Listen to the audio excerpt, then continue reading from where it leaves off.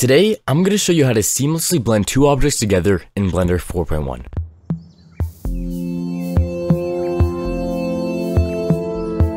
By the way, most of the information from this tutorial is from this amazing YouTube video right here. However, there's a couple new things to keep in mind when doing this now. All the resources for this video are in the description. As you can see here, I have an example scene with some rocks and some other assets scattered around, with the textures of these objects bleeding into this one grass material.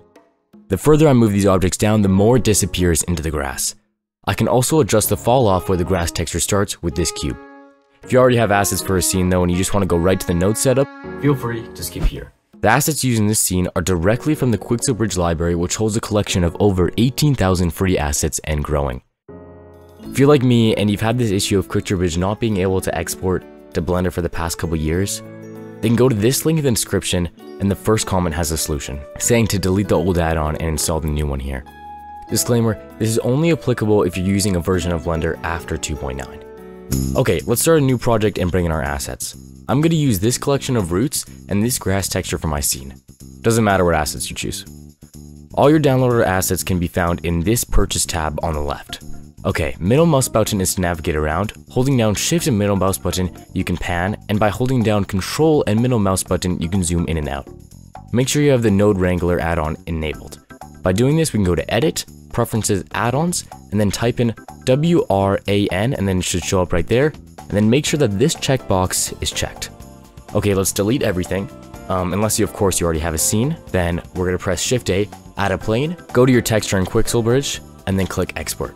If this doesn't work, either try again, or you can also try and find it in your folder and manually bring in the textures by pressing Ctrl Shift T on our principled BSDF and selecting all our image textures.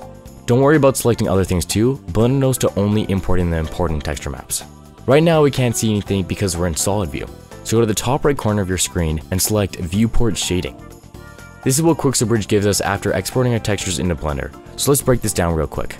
Albedo is the color of our grass, and the one below that is ambient occlusion, which is just a lighting technique to simulate softer shadows that should naturally occur if this object wasn't just a flat plane. The one below that is a roughness node, which controls how shiny or dry an object is. Then last, but definitely not least, is our normal node, which controls the amount of depth and bump our texture has. The higher the strength, the more bumpy my texture looks. If you want to change the scale of your texture, we can add an object that's connected to our texture coordinate, which is a quick and easy way to adjust the scale of our texture in our scene without having to navigate through our shader editor first. Okay, now how are we going to put the grass texture onto our roots? Let's go into the grass texture first and box select everything except the material output, and then press Ctrl G, and this makes this into a group. You can go in and out of the group by pressing tab, just like going in and out of edit mode in the 3D viewport. Now let's change the name of our group to grass. Now we can go into our root texture and press Shift A to add our grass. Press Shift A and add a mix shader, and then plug in both of our BSDFs. Right now the factor is controlling how much of each texture it's showing, 0 being grass and 1 being the original texture. But we want to add a gradient from the grass to the rock, not just a blend like this. To do this, we're going to add a color ramp and then plug it into the factor. Okay, now we're going to add a gradient texture and plug that into the factor of our color ramp. Right now our gradient texture is the completely wrong way. We can see this by pressing Ctrl Shift and clicking on our color ramp. To fix this, we're going to use the same trick we did with the grass and add a texture coordinate to our gradient texture and use the color picker to select a new object. Let's do a cube this time. Now when I move the cube, it moves the gradient, but it's still the wrong way. So we're going to select our cube, press R, then Y, then -90, and bring our cube down. Beautiful, that's the fall off that we wanted. And there we go, we have that beautiful fall off from the roots to the grass.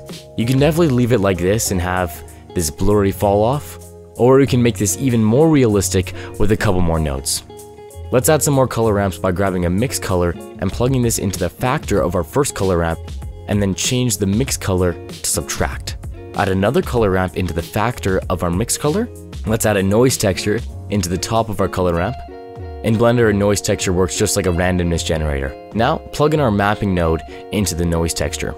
And we can see exactly what our noise texture is doing by pressing Ctrl Shift and then left click, adjusting our color ramps to see what works best. We can transform this even more though.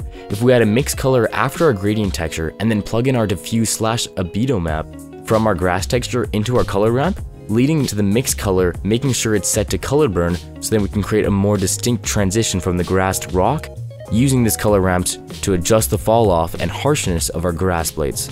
Make sure this texture is connected to a texture coordinate set to the same object as our other grass texture, and making sure it's going from object to vector so all the grass is the same scale. Now it's time for the fun part. Select everything except our original texture and then press Ctrl G to group them. Now all you have to do is add our texture blend node to any object you want in your scene, and you have that beautiful blend. All this is amazing, but completely useless if you don't have an idea for a project. If you want to learn how I never lose ideas for Blender projects, click here.